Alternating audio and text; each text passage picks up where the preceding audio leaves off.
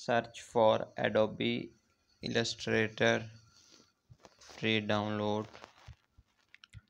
in Google Chrome web browser of your personal computer or laptop.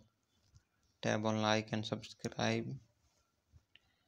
Click on the first one you are seeing, the official one.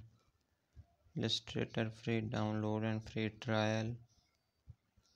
Wait for loading till then tap on like and subscribe.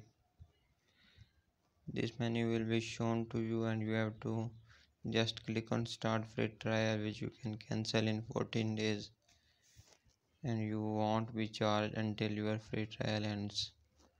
So these are the plans, three plans you are seeing: Creative Cloud, All Apps and Adobe Illustrator.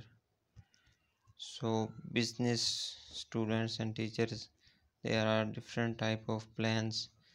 For students and teachers there is a discount available.